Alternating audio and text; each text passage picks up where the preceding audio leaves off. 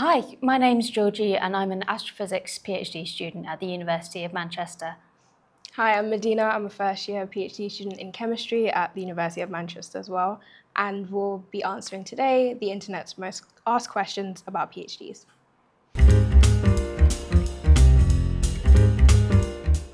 Never doing a PhD, and then I had to eat my words. All right, let's go. Question number 1.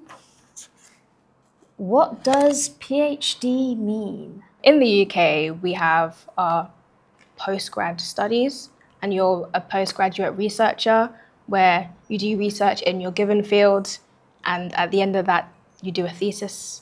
It takes from, I think, 3 to 4 years. Yeah, usually around 3.5. You can do a PhD full-time or you can do it part-time. Then obviously it takes longer if it's part-time. But after you do your bachelor's, which is your undergraduate study, you can then do a master's degree, or you can do a master's degree as part of your bachelor's degree. That's what I did. But after you've graduated, that's why it's postgraduate, you do a PhD, which stands for Doctorate of Philosophy. And once you get to the end of it and you do your thesis, you get to be called a doctor. But you're not an actual medical doctor. That's something different. All right. And for the next question. All right, next question. Off we go. Why are PhDs so difficult? That's a multifaceted question. You have to dedicate a lot of your time to doing your research in this one field, so you become essentially an expert in that field. So you have to know all the niche details of that. And I guess that's why it might be so difficult. Yeah, so an undergraduate degree is generally, well, it's not that general because you are studying a specific subject, but it's much more general than a PhD. A PhD really narrows in on one area of science, and you have to actually do research and contribute to the scientific community. So doing things like publishing papers, going to conferences, giving talks, all of that scary stuff. So instead of just learning about the subject, you are actively contributing and giving back. And you have to be kind of at the forefront of your field. You have to know kind of what's going on in that field and engross yourself in it. Okay. How much does a PhD cost? I do not know. I'm on a scholarship or a studentship, which essentially funds me to do my PhD. So I get the UKRI stipend. So they essentially pay me monthly to do my PhD, and they cover my tuition fees and tuition costs. And there are certain costs associated with that, which kind of go on in the background. Yeah, if you're a chemistry student, for example, then you probably need stuff like chemicals that you work with in the lab and, I don't know, solvents. I don't know chemistry. But the equipment that you use is paid for by your research grant and stuff like travel. So I've been to a few conferences in my time, and when I go to a conference, that is paid for by the university. Next question is how to find a PhD supervisor. So I did my undergrad here. I did an integrated master's, and in my final year, I did a master's project, and it was a research project. And so I looked through a handbook of different projects with the supervisors attached and picked one, and you get put into the selection process. And I got the supervisor that I wanted.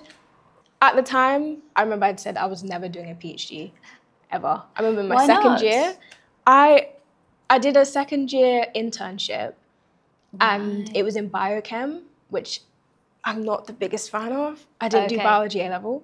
Right, yeah. And so I was like, okay, yeah, no, PhD is not for me. Turns out, here I am.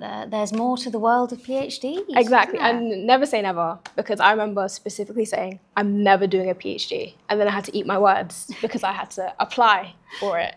So yeah, I applied, and that's how I found my supervisor. I feel like I had a little bit of a cheat way, but that's how I found him. master's project is a great way to meet supervisors. Yeah. So I didn't do my undergraduate here at Manchester. So finding my supervisor was a little bit more difficult.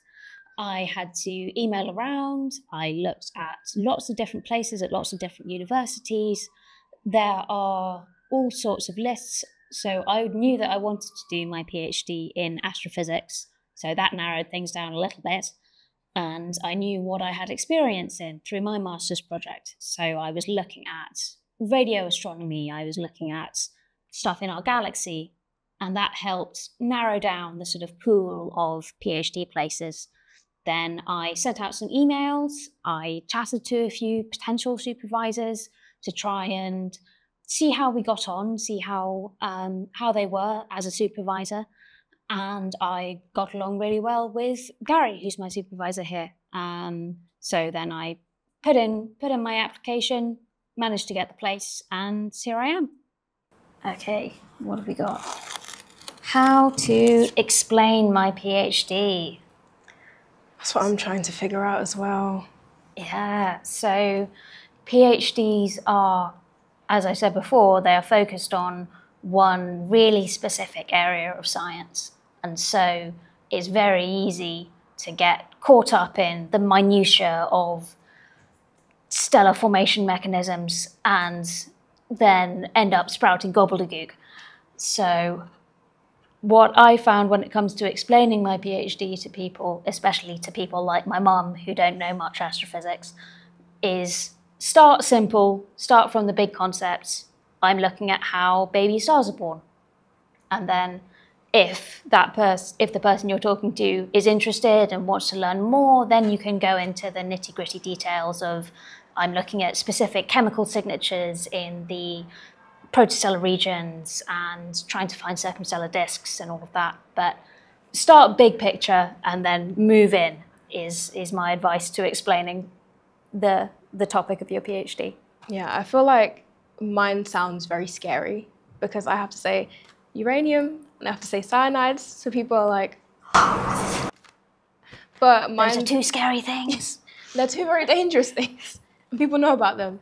But it's me exploring the low valent uranium reactivity and seeing what we can do with it, if we can turn it into something better. And just because the F block, which is where uranium sits, because you have the periodic table and you have all of those, you have those two rows that are at the bottom and they're very poorly developed. So we're looking into research and seeing what we could potentially do with them. And it's not actually dangerous. Dangerous?